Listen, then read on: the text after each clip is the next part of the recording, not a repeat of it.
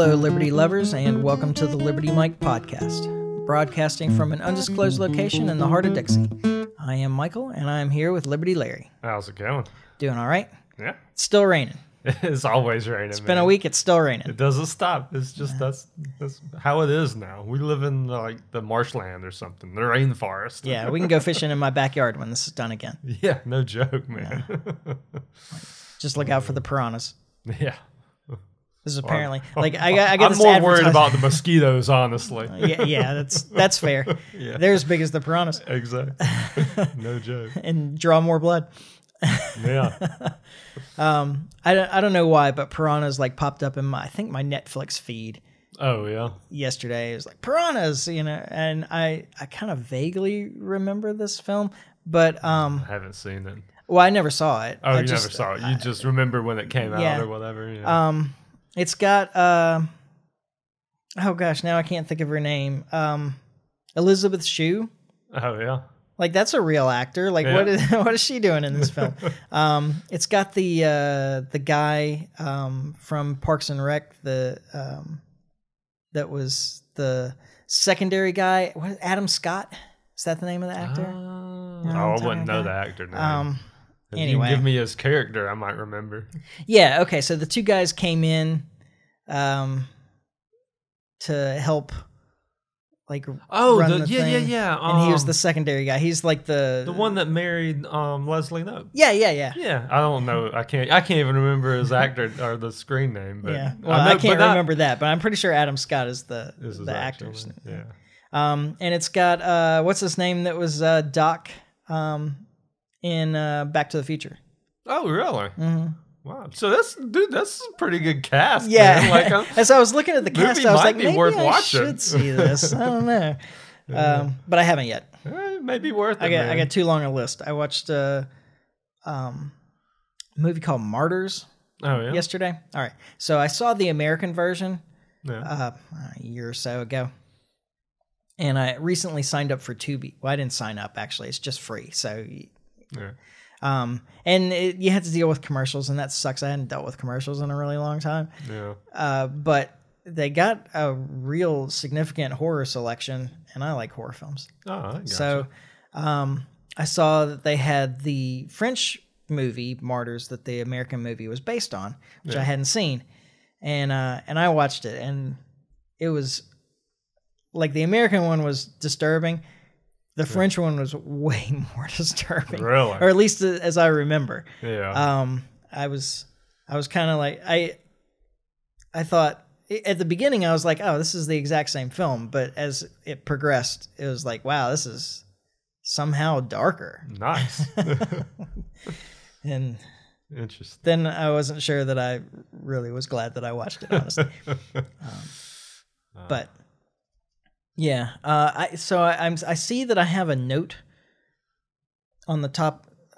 There's some shadow moving. There's a ghost in the corner. Okay. I see a note at the top of my notebook here that is clearly a reference to some podcast in time that I was probably going to try and pull a clip from, but I don't know what podcast it would be. Uh-oh. And you obviously don't know what clip it is. Well, I didn't pull the clip, obviously. I don't know. I'm just realizing now, like, I wonder if that was relevant for this podcast. Maybe. Oh, well. We got a bunch to talk about. Yeah. There's a bunch of little things. And I thought, actually, that I would start by with an addendum to the last show. All right. So we were talking about, reasons that people don't have a respect for the market. Yeah. Generally. And I thought, like, we didn't actually start with the most basic thing, which is people don't have an appreciation for scarcity. Yeah. And I always think of the Thomas Sowell quote where he says something like, that the first rule of economics is scarcity. There's never enough of something to satisfy all the demand for it. Yeah. The first rule of politics is to forget the first rule of economics. Yeah, no, that's a lot of truth in that. And I was thinking that might be the first rule of education now, too. is to forget about scarcity. But Yeah. I mean, it goes along the lines with what we were talking about. If everybody, like if everybody had Andrew Yang's universal income Yeah. thing, Yeah. and they got to just choose to do whatever it is that they wanted to do because all their other needs were taken care of, and so they would just do the jobs that they wanted to do. And we were like, well, where would all those other needs come from then? Yeah. Like, where would the products that fill all those other needs come from?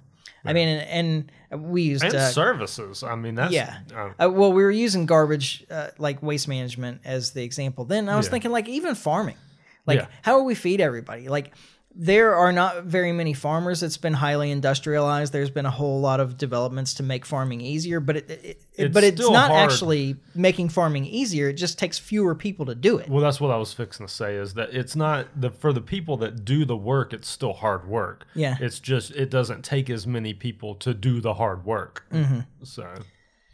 So there's just, I think that people don't, maybe it's just not intuitive to understand because it's so easy to just like go to the grocery store and pick out everything that you want. Yeah.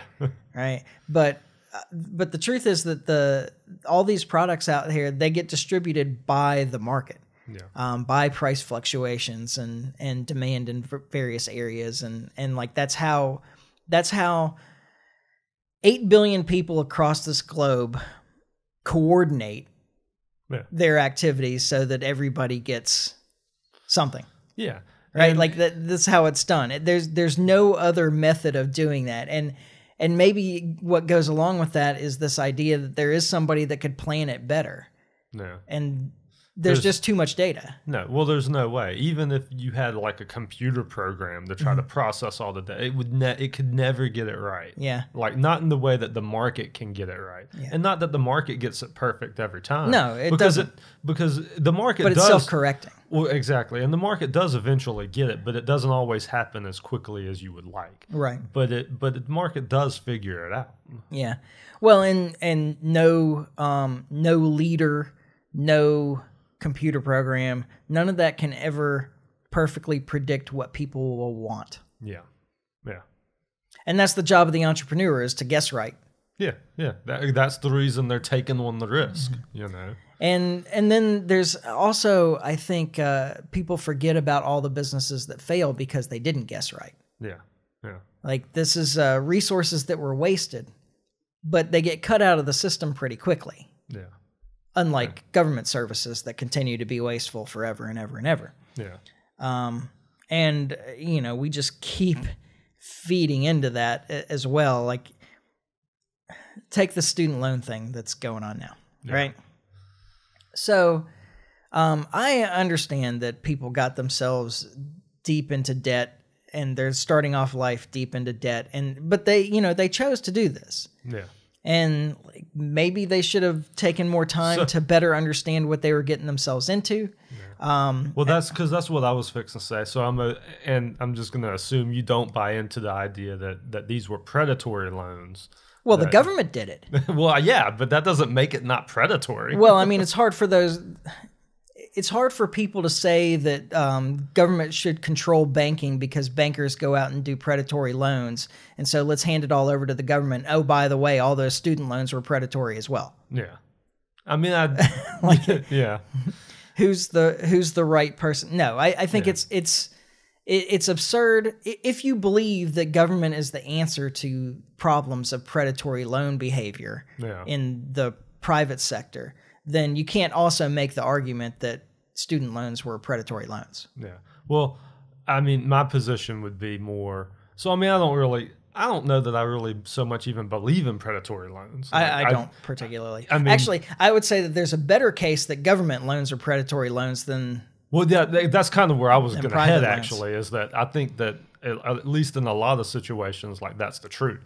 Yeah. Is that, those are predatory loans. But yeah, because the government doesn't suffer the consequences of making bad loans. Yeah. Or loaning things to people that they can never pay back. Yeah. Which is, like I say, and this all kind of feeds back into why college is so expensive anyway. Well, yeah, they've created part of their own problem. Yeah. But you have to think about it from another perspective because they're government loans, I think. is that you have to realize actually that the loan was actually given to these students by the American taxpayer. Yeah. All U.S. taxpayers are the people that loaned out the money to all these students. Yeah. All right. And so, like, even during this freeze that's been going on that Trump started. Yeah. But that was because of the pandemic. Right. Right. But, well, yeah, it's right. It's because of the government reaction to the pandemic where they eliminated all your jobs. Exactly. Right. Yeah. But, you know, just the failure to pay during the freeze on payments and interest cost all U.S. taxpayers. Yeah. Yeah.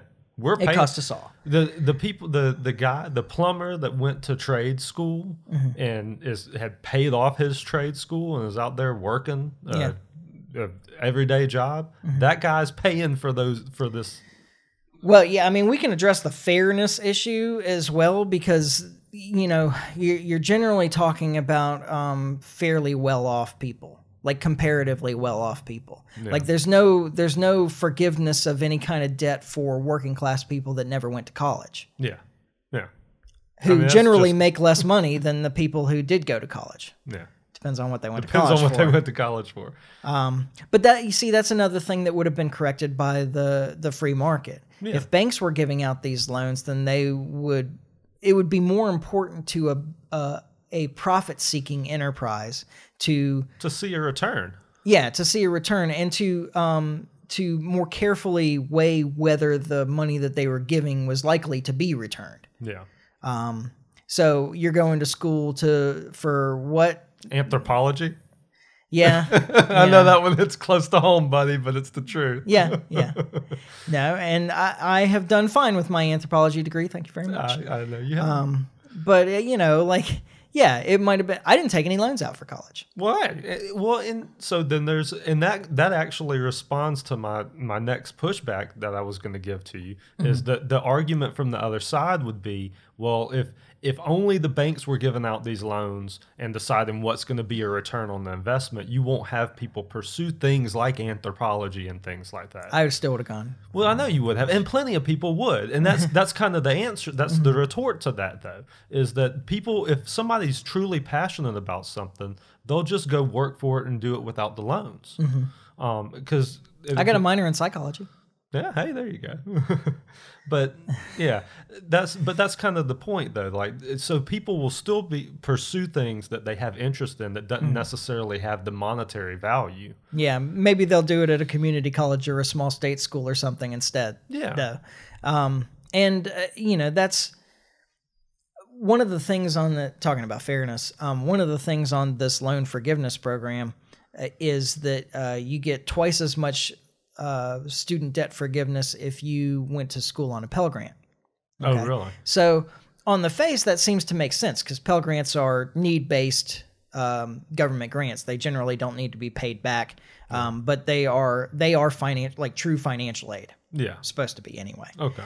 So they're supposed to go to students from households that have low incomes that couldn't otherwise afford college. Yeah. Right? Yeah. Well, that was their family's income. The grant was given to them based on their family's income when they went to college. Yeah. In order to give them a leg up and get them out of that kind of financial issue. Yeah. Right?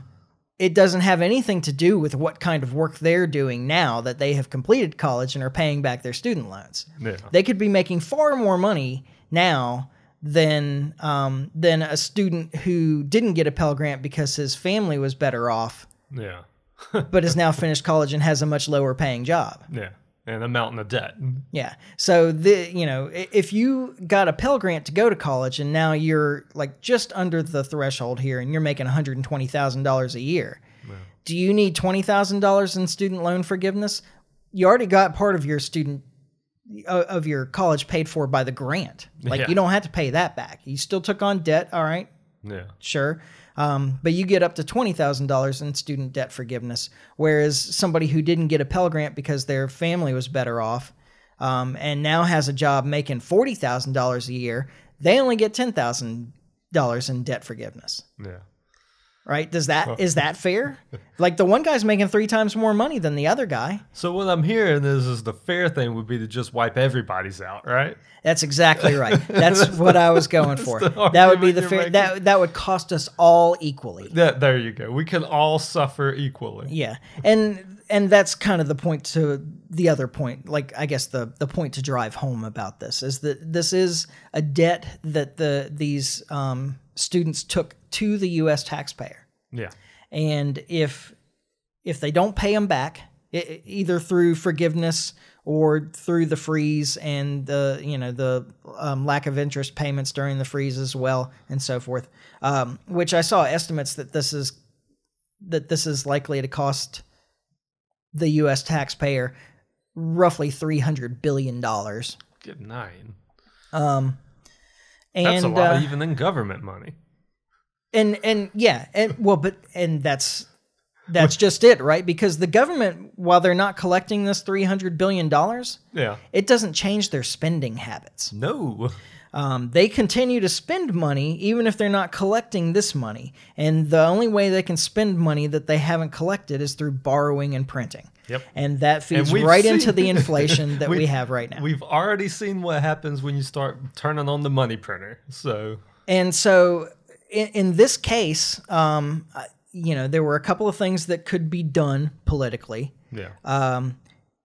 When this faced Biden, and this is all done by executive order, of course. Yep. But even though the House of Representatives is supposed to hold the power of the purse, but whatever. Not the world we live in today. No. Yeah. So there were some options, right? He could offer some forgiveness. He could extend the freeze. Yeah. And what he did was choose the worst possible path and do both. Yeah, right. So there is loan forgiveness and an extension of the freeze through December, supposedly for the last time. But we'll see. Yeah. But what it does is it buys votes. Yep.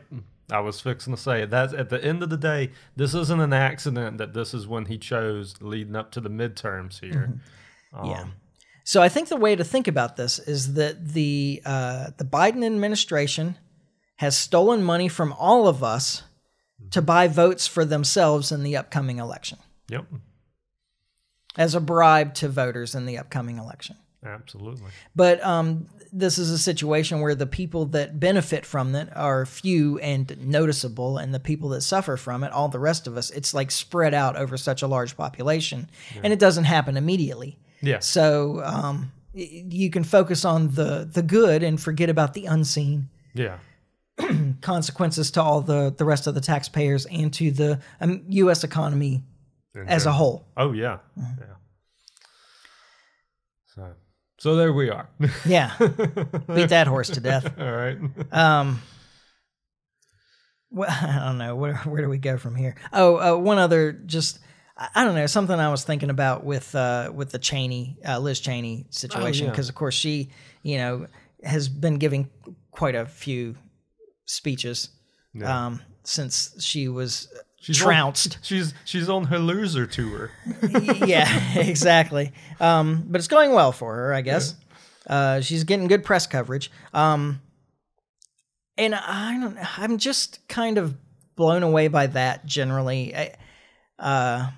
The Democrats that are lionizing her now have apparently completely forgotten that she threw her sister under the bus for being gay to get elected in the first place. Yeah. That she is the daughter of Dick Cheney. Right. This is like one of the worst people in the history of American politics there has ever been. Yeah. And despised by so many people. Yeah.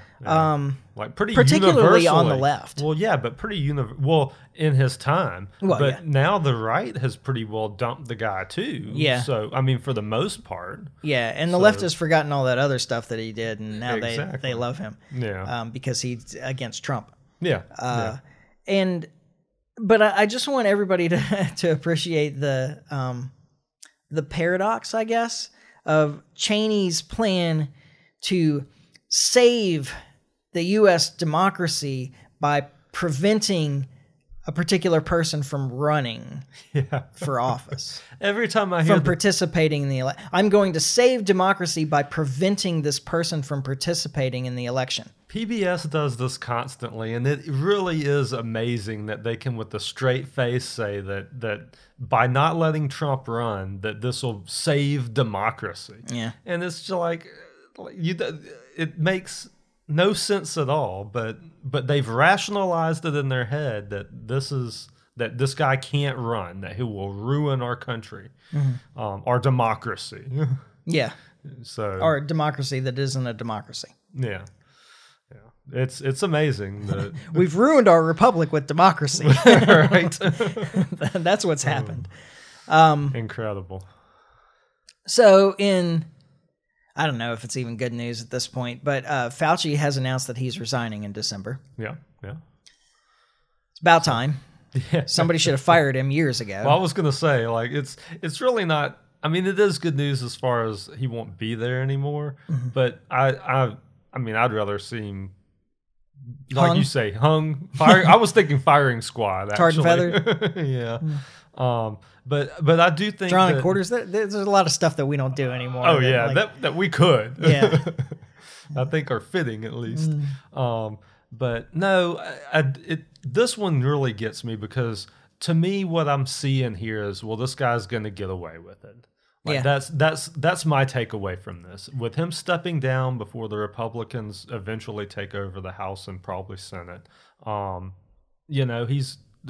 be kind of old news by the time they're ready to try to do something. And I don't know that they would really ever do anything anyway. I mean, there's a lot of talk right now, investigations and getting to the bottom. And that's my opinion, is that he would never be held accountable anyway. Yeah. I don't think he knows that though. Like, because when you're the one that's kind of that got the spotlight on you that way, I think the fear can get to you, even though we all know that nothing would ever really happen to him. I don't think that he's in that situation. I think that he's just trying to preserve a legacy. Yeah. I think that he knows that he would never really be held accountable. You think so? Yeah, because he's Dr. Science. Dr. Truth Science. Yeah, whatever. So I think that he knows that he would never really truly be held accountable, but to be, publicly flogged, even if he wasn't really even if he didn't really suffer any consequences, would just be bad for his legacy. Name dragged through the mud, publicly. And I think that's incredibly important to him. Yeah. I think that he's an extremely arrogant, egocentric person. And so that's actually more of the issue. That you may be right. There may be something to that. But I don't know. I don't think that he gets left alone anyway, just because I think that there are people, Rand Paul, for example, that are really intent on bringing out all of the lies that and all of the bad decisions that we've suffered over the last few years. Yeah. Well, and I personally think that's important. I do too. To see that we don't go down this road again. Yeah. Like, the only way you can truly ensure that we're not going to do this again is more and better government. Well, yeah, you nailed it. You nailed it.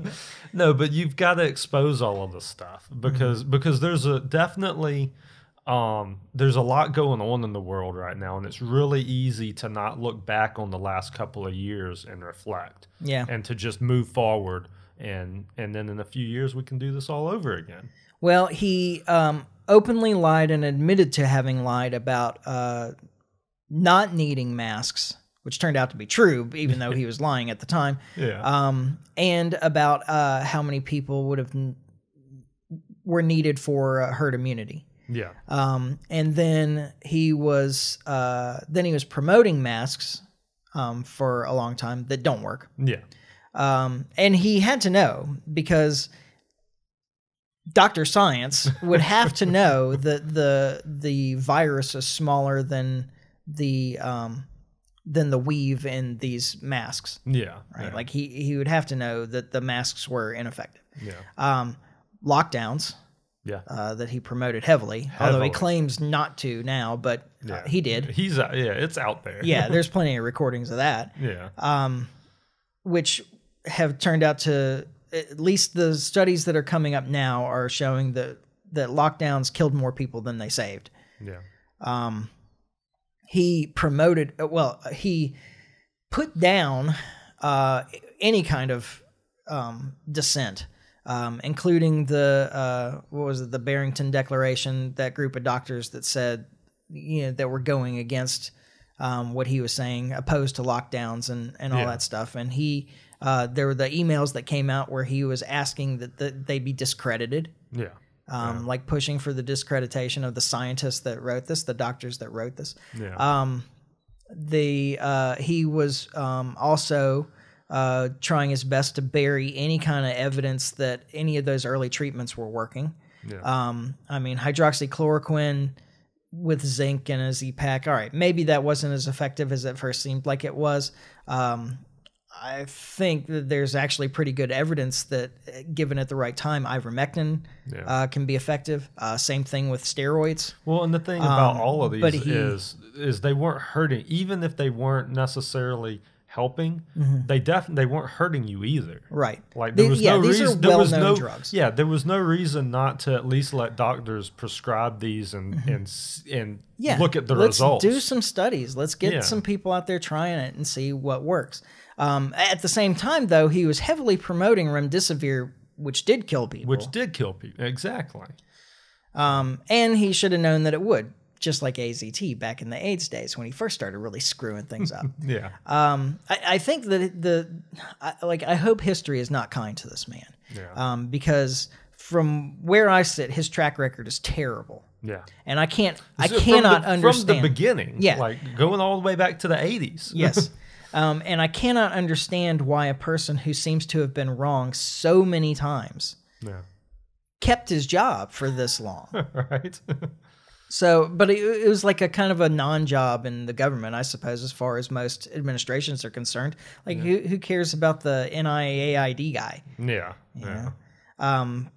But he's certainly managed to do a lot of damage between two of the major epidemics of his tenure. Yeah. Yeah. Right. If not more. Actually, he's pushed some other vaccines, I think, for some of these other flus that did badly as well, but I don't know as much about them. No.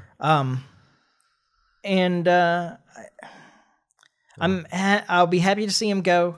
I mean, I hope that he is held to account. I don't think that he will be. I'm not holding my breath. And I hope you're wrong about, if he just kind of leaves and fades away, if he's not in office anymore, they won't really pursue it. Like I said to you before the podcast, I mean, to me, it's like, not prosecuting a murderer because he left the scene. Yeah. Well, there will definitely be voices pushing to do something, and Rand Paul will be king amongst them. Yeah. So we'll just have to wait and see. And, he's had this impact on my outlook on people that I don't like as well. Because I still see people wearing masks. Yeah. Right. And like my rationale says people can do what they feel is best for them. Yeah. They're not hurting like anybody. Whatever you think is best for your health, then you do that. Even when I see people walking outside by themselves with masks on, or people in their cars by themselves with masks on. Yeah. I mean, I think that you're kind of foolish at this point. Yeah. Been my instinct, but make the choice for yourself. But the more I think about it now, like now when I see people doing this, I cannot help but think that these people that are still wearing masks when they're by themselves, or even frankly, like in stores or wherever else. Yeah. Anywhere at this point. Yeah. These are the same kind of people who would be throwing stones through Jewish shop windows in 1930s Germany. Yep. These are the same kind of people that would be condemning their neighbors to the gulags in Siberia in hopes of getting Stalin's favor. Yep. I mean, that's the kind of people that I think that they are now, is that they're such rule followers, are so beholden to what they see as an authority that they, like, all capacity for rational thought is gone. Yeah. I completely agree. And whenever I see people like that, I can't help but wonder, man, what's going on in their head? Yeah. Like, I can't wrap my head around it. And in some ways I feel bad for them, because I do think that a part of it is that they have been duped I think a lot of it's fear. I think it's pride. Yeah. Yeah, I think that they cannot admit that they've been duped, so they're just going to Just go along with this clinging to this fantasy. thing. Yeah, it's a delusion to make them not have to face the fact that they probably should have known better the whole time and had definitely been tricked. Yeah. I mean, because that's a hard thing to accept. It's like is. really overthrowing somebody's worldview in a way. Yeah. I mean, this has become so much a part of so many people. Yeah. Over this time, just like the Nazis. Right. Oh. And with that incredible segue, Well, I don't know how to segue that into anything else. And to talk about bad people, we can talk about bad people and connect it to this new pandemic. Well, exactly. That's the segue. Yeah. So the monkeypox thing.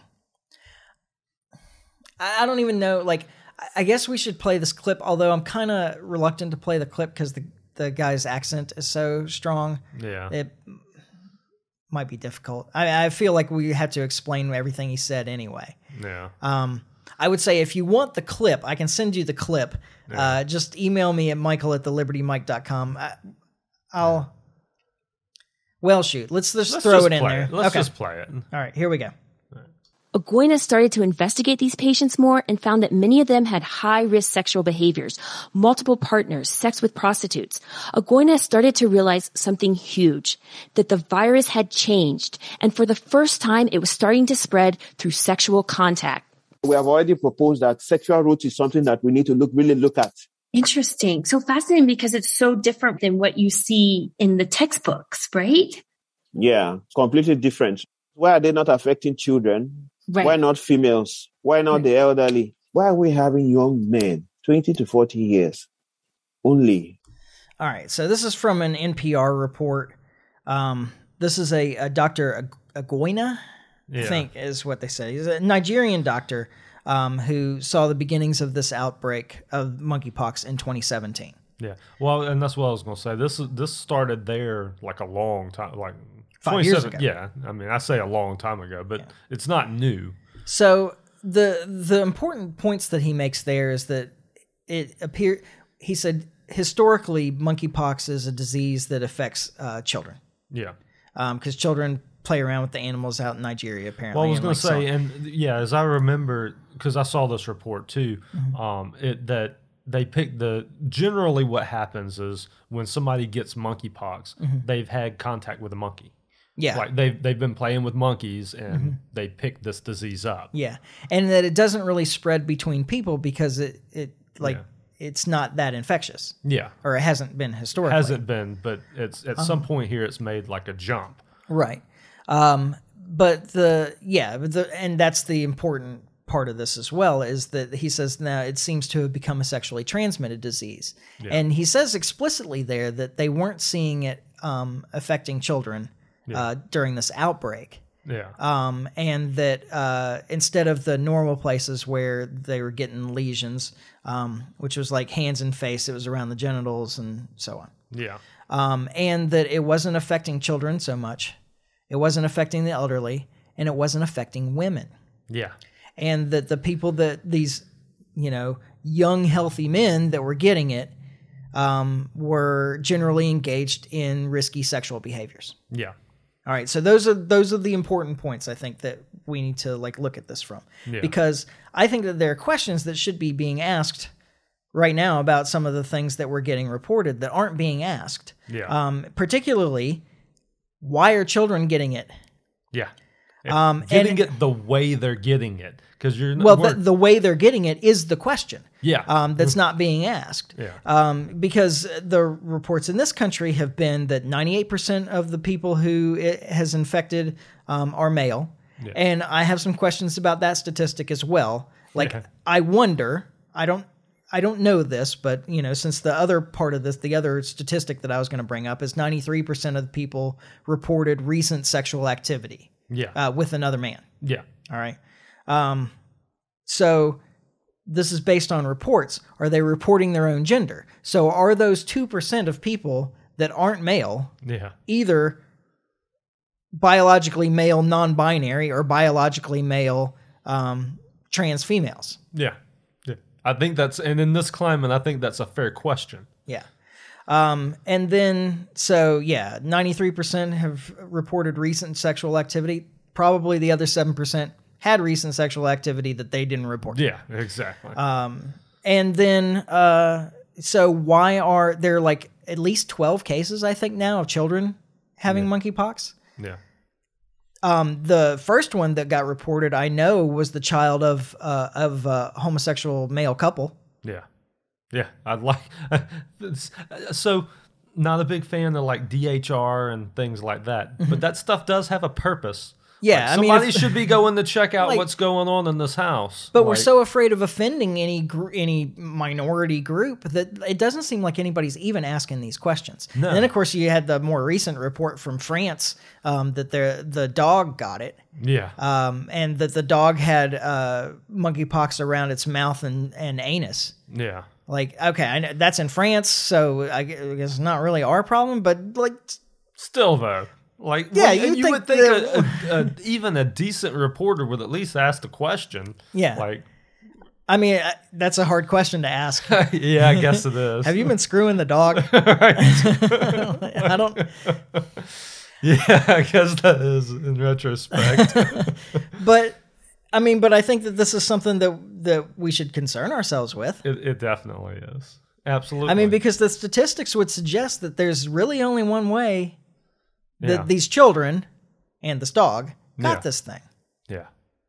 And they don't even I mean, they keep telling you about that it can be transferred from infected towels and sheets and so forth, but as far as I know, there's no evidence. There's no evidence of that. Yeah, no, there's nothing I've seen because the reports I've seen where they mention that they almost mention it like a cautionary thing, like just like we don't really know, but it could be like that type of thing. The kind of to like throw suspicion out there if your husband gets it or something. Like, yeah, I guess, yeah. You know, or if some politician gets sharing towels at the YMCA or something. That's anyway. I don't know. I don't know what else to say about that. I didn't want to bring it up particularly on the podcast because it's gross. Well, but it needs to. This is a serious gap in our media. Yeah. I mean, it's worth bringing up. Yeah. You know, somebody should be asking these questions. Yeah. And there are, like you said, I hate to turn anything over to the government or leave the government up to anything, but we're paying for services that are supposed to look into this kind of thing. Yeah, absolutely. And it seems like they should. Yeah, exactly. Like, I'm just saying. And what to do from there, I don't even know. Yeah. Send them to the Muslims. One-way helicopter rides? Yeah, right. Always been a fan of the adults, not the children. Well, yeah, obviously. Obviously. Yeah. I don't even want to say anything else on that topic. Let's move on. What else we got? I don't know. What else you got over there? The only thing I have left is the Zaporizhia stuff. I guess this is a good segue because we're talking about gaps in the media. Yeah. So there has been a bunch of media reports upset with the Russians because there's shelling at the Zaporizhia nuclear plant in Ukraine that the Russians are occupying. And the reason I bring this up is because the way the reports are presented, it makes it sound like, or I don't know, it kind of suggests that the Russians are responsible for the shelling at this nuclear plant. Well, they are responsible. They're the ones in the plant. Yes, exactly. They're not. If they left, they wouldn't be shelling the plant. Yeah, I guess that's exactly it, right? I mean, it's like nobody points out that they're not shelling their own position. Yeah, exactly. That it's the Ukrainian military that's shelling the nuclear plant that's got everybody up in arms and worried about some kind of nuclear meltdown. Yeah. The other thing, by the way, is that because of prevailing winds, the way the Earth turns, if that nuclear plant were to melt down and release radiation, it would spread across Russia. Right. So... they have no interest in doing this. And I find it particularly odd that the Ukrainians would try and make it a point of calling out the Russians for using the nuclear power plant as protection for their troops or whatever, when there was that recent report that came out that the Ukrainian army was using civilians to protect their troops. Well, I saw a report just today before I came over. Apparently, the Russians cut the power off to some of Ukraine just for a little while today. But there's concerns now that what the Russians are actually planning on doing is cutting off Ukraine from that power plant and using it just to supply areas that they control. Okay. Well, I mean, that's what Ukraine did to Crimea with water. Yeah. Well, yeah, exactly. And, well, I mean, it kind of makes sense. Like, I mean, if we're looking for, like, an end game here, like, that may be part of where the end game comes from is, the Russians take this power plant and keep the areas they control, and maybe we can get a ceasefire. Well, that would be nice, but the problem with that, though, is you're serious apparently, this, the report I saw today, that one power plant supplies 25% of Ukraine? Yeah. Something like that. So you're talking about a lot of Ukraine's... Nuclear power is good. Apparently it is. Because when I heard that, I was like, that's a large percentage. Like, I didn't expect it to be that much.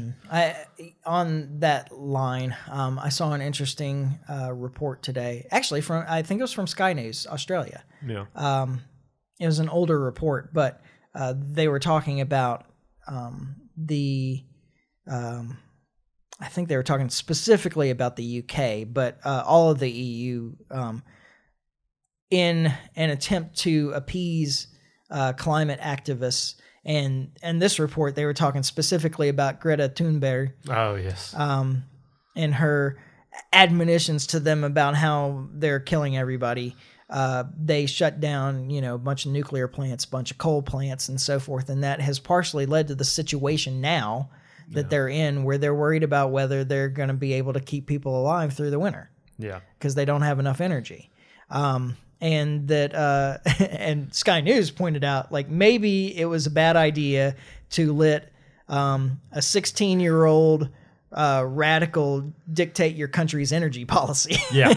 Well, and that's something with, so the drums are being beat really hard about climate change right now. And we need to do just a whole episode one day on climate change. But something that I've got a really good clip for that. We really need to go on and put that episode together at some point, because the drums are being beat really hard. And my whole thing is, at the end of the day, I'm on the side of people surviving. Like, I mean, gas and coal and stuff, I freely admit that stuff maybe isn't the best for the environment. And maybe we need to try to find ways to move away from it. Yeah. But the best ways for us to move away from it is let the market dictate that. We have already mostly moved away from it. It used to be that everything ran on coal, and that's not common anymore. But even the switch to natural gas was a huge switch. Yeah. It's more efficient. It's less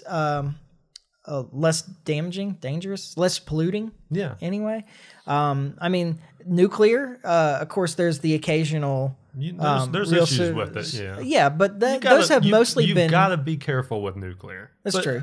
But I'm not against it, though. Yeah, but they've mostly been handled anyway. You've only had like 3 major issues in history, right? Yeah. I mean, you had Chernobyl, 3 Mile Island, and Fukushima. Yeah. Yeah. Like, I can't think of another one. I mean, I can't either, but I could be wrong. I'm no expert. Yeah, I mean, I'm not saying there hasn't been some other errors, but those are the only major ones that I can think of. Yeah. And, 2 of those are really old. And the other one, they built a nuclear plant on a fault line. That just seemed like poor planning. Yeah. So, a lot of this can be avoided anyway. And the energy is the most important resource that we have next to maybe water. Yeah. Well, although that's a question now too, right? Like, we're going to have to address water conservation at some point. Yeah. Well, and the big push right now, so there's water's issue kind of in a lot of places in the world right now. And that's kind of... We got plenty of it here. No joke. We talked about that at the front of the podcast, just right? Drain my backyard. But you can have it. I don't want it. Yeah, you don't want it anymore. So you can take the mosquitoes with it, right? Yes, exactly. Well, you take the water, you don't have the mosquitoes. Hey, there you go. But water is a problem in a lot of the world right now, and there's this huge energy in the media is like it's climate change and we've reached the tipping point. Like that's like if you just listen to the media, that's the consensus is we've hit the tipping point, and there's nothing we can do. We're all gonna die. Yeah. But what scares me about it is like this is. I thought we had till 2030. I don't think so, man. I think the clock's ticking. I thought AOC told us we had till 2030. No. But the same way as what we were talking about with the people, with the mask, with the COVID, like this type of propaganda is what brought those people to that point that they're still walking around in a mask. Yeah. In their car alone, like that. This type of propaganda is what brought us to that, and it's in full swing right now. And this is the best way a government can use to try to control a population. I'm sorry. So we, still wearing a mask, walking around in a mask in their car alone, and I just like imagine somebody pacing circles in their minivan or something. I don't know. It just struck me as funny. Yeah, it's created a funny image. Very cool. Well, good. So, but it's this type of propaganda is dangerous. Like, and it's out there in full swing right now. Yeah. The idea of scientific consensus is heavily overblown, and if you look into logical fallacies, argument from authority is a big one. Yeah. And that's what this is. And it's not to say that you shouldn't listen to people who know better. Oh, absolutely. But I guess the important thing is that the consensus isn't really a consensus. Well, there isn't a consensus. Well, the consensus is bought and paid for. Well, that's partially true too. That's the problem with the climate change consensus. Yeah, sure. There's plenty of people whose funding depends on them finding certain conclusions. Right. So guess what kind of conclusions they find? Yeah, it's the Upton Sinclair thing about if a man will remain ignorant as long as his paycheck is dependent on his ignorance or something like that. I can't remember. Yeah. Exactly how it goes, but it's something like that. But it's something, exactly. And that's the road we're heading down. And at the end of the day, what's the most important thing is that people make it and are taken care of. We can't have parts of the world where we can produce the energy and take care of these people, and we don't, and they freeze to death. Yeah. And I think we may be heading towards that. And it may not be this winter, but it might be. Like where we see something like that happen, where we could have produced the energy to take care of these people and we didn't. Yeah. Because we made decisions years ago. Because we made decisions based off of BS. Yeah. For lack of a better word. Well, to satisfy a young agenda. Swedish girl. Well, even worse. So. And also because we are intent on antagonizing one of the biggest energy producers in the world. Yeah. Well, that's also a factor. So, just something to be on the lookout for, and to the winter of our discontent. The winter of our discontent. Maybe not. Like I say, I hope that's not the case. Oh, we're not gonna have a problem down here. It never really gets that cold. Yeah, I was gonna say we're gonna be fine. Yeah, like we're pretty insulated. We see 3 days under 20 degrees, it'll be practically a miracle. Yeah, so. We don't have to worry about freezing to death, and we don't have to worry about not having enough water. Yeah, I've got enough blankets to deal with 20 degrees. Absolutely. I'll just store this water that's in my backyard now. Right. Mosquitoes and all, right? Well, I'll try and strain them out. Oh, there you go. Yeah. Throw a couple of iodine tablets in. Be fine. There you go. And maybe my grass will grow again. I wouldn't get my hopes up. Yeah. What I need to do is plant rice in my backyard. All right. I am perfectly set up for rice paddies. Rice paddies, yeah. Oh, that's awesome. Yeah. Plant next summer. Next summer. There Spring. You go. Hey. Is that when you plant rice paddies? I don't know. I'll have to do some research between now and then. I bet the internet knows. Yeah. I'll just ask YouTube. Yeah, there you go. So YouTube has all the right answers, and they know which answers to take away too. Exactly. Yes, they do. So, yeah, that's all I've got. You have anything you want to add? I think I'm settled in, man. All right, so we'll have to gear up for a climate change podcast. I think it's just because, like, I was watching the news today, and the propaganda is just so crazy, man. Like, and that's when I was watching it today. Like, that's what the deal with the people with just the COVID in general. I was like, this is the same message. Mm-hmm. Like, it stokes that fear that riles people up, man. Yeah. Well, I should have just talked about this while we were talking about the student loan debt things. Like, I read an article today where they were saying, well, okay, so we see that these potential consequences of forgiving the student loan debt, and we recognize that this is a debt to the U.S. taxpayer, and the U.S. government has to supplement this some other way, which could increase inflation some more, and that the all these loans that they were giving out is what drove college tuition's up so high anyway, and so they created their own problem. But so what's the solution to this? Well, maybe we need government people to go explain, to teach more financial responsibility to these people before they get their loans, or maybe we need government to. I was like, oh man, you're saying the word government a lot. Yeah, and then finally, the last thing was, maybe we should just turn it back over to private hands for people that would be, take much more care in who they give loans to, and make sure not to give more money than could be paid back, and so forth. Yeah. Oh, well, there you go. That's your final option. That's like, if all else fails, this is what we'll do. Go back to the free market. Okay. Yeah. Well. All else will fail, so I guess we'll get there. We'll get there at some point, right? Yeah. As long as the dollar's still worth something. Yeah. And on that happy note, your dollar will be worth something for at least another year, I think. You think you got another year on the dollar? I think so. Yeah. I think so. So now's your chance. Buy gold. What's that hinged upon? Why you give it a year? I'm just. Are you just guessing? You're just throwing a number. I thought you No. had something. Okay. I have done careful calculations.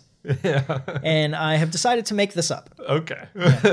Fair enough. At least you're honest. So, but not just gold. Buy ammunition. Buy whiskey. And guns. Yeah. I just assume that you have guns already. Yeah, well, I do, but ammunition is ammunition is the thing that you'd rather trade. Yeah, I think you don't want to trade your guns away. You want to trade your ammunition. You want to have spare ammunition so you can trade. I'm always looking for a good excuse to buy a gun. I mean, like, I want to drink my whiskey, but it's something that I'm willing to trade for food. Yeah, maybe. I don't need water if I've got whiskey. Yeah, in your backyard, right? But yeah, you're right. As long as the backyard stays lower than all the yards around me, I will be fine. You're going to be good. And it rains. Yeah. But, climate change could take that away. We could be a desert in a year. I don't know, man. I think we're on the other end of the climate change. If climate change is here, I think our climate is we're going to be underwater? We're going to be underwater, yeah. Oh, okay. It's going to be water world. Well, it seems to me that the bridge is the same height out of the water that it's been my entire life. Yeah. So think you're going to be all right. I think so. But we'll explore that in a future episode. All right. I like that.